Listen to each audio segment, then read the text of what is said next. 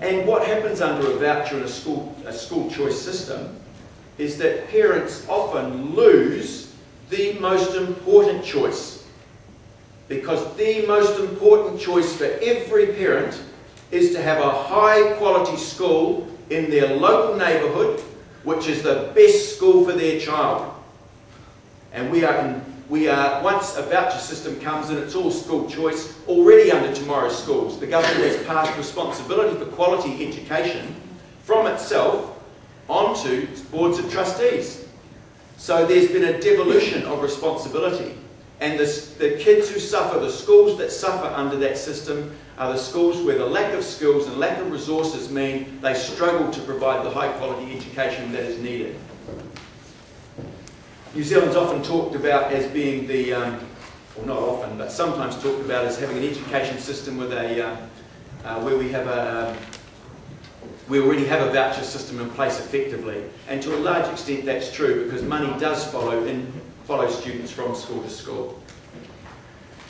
So the fundamental contradiction here with vouchers. Vouchers say that education is a commodity in the marketplace. And like any commodity in the marketplace, the quality you get depends on your ability to pay. That's what a voucher system is. The quality depends on your ability to pay, your ability to top up the value of that voucher. What we're saying in the Quality Public Education Coalition is that no, quality should not be reserved for people who can afford to pay for it. Quality education is a right of citizenship, and that every single child deserves the highest quality that that system can give. Yeah. And so what we have is a government now, I'll just mention two schools. We've got Otahu College and King's College, and they're separated by a wire mesh fence in South Auckland. And King's College gets $2 million a year in top-up fees from the government. On the other side of that wire mesh fence is a school with a huge number of educational needs, and they could do enormous sums with that $2 million to provide high-quality education for the kids there and to bring in a little bit of equity into the system. Unfortunately, the government says otherwise. So I want to talk briefly about other voucher systems around the world. Roger's talked a lot about Sweden, so I'll mention Sweden. It comes up frequently. Sweden, this wonderful, a country that we often think of ourselves as being similar to. It has a voucher system, but it's quite different from what's being proposed here. Their so-called voucher system is one where they will fund private schools on the same level as state schools, provided two things happen. Provided that the parent, that the school does not choose who goes to that school. They cannot choose between the kids who apply. And secondly, they cannot charge top-up fees. Now, in our private schools in New Zealand at the moment, they have resisted absolutely those two things. So we're not talking about the same system at all. If our private schools in New Zealand want that full government funding, then let them open their doors to every student on the same basis as any other school and drop their fees. And if they do that, I for one will support them getting full government funding.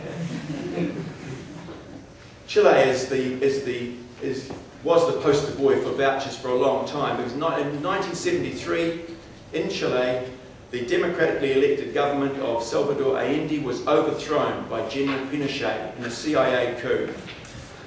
And the right wing in Chile wanted to bring vouchers in, but they couldn't do it through the democratic process, so they got Milton Friedman to come over after the revolution.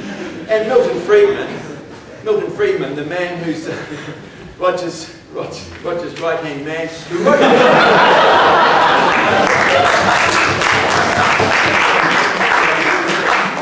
perhaps he's Roger's left-hand man. He's dead. Yeah, I know he's dead.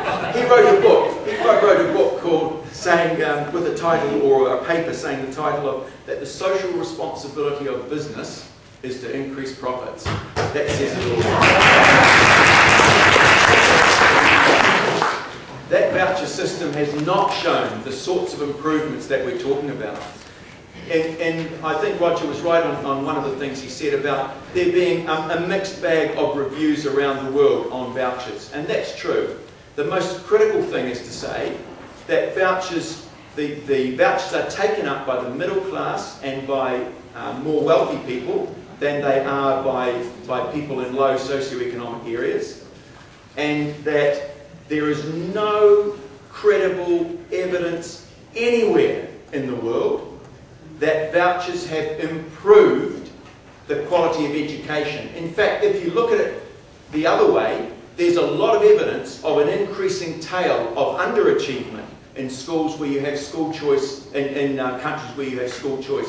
New Zealand is in that situation. Many of our parents have lost their choice to send their kid to a high quality local school because of the policies followed even here at this time. And you can always tell a policy finally. Did you signal me before? My last comment will be this. My last comment, I'm sorry, you should have waved. I get carried away. You can tell a lot about a policy by who pushes it.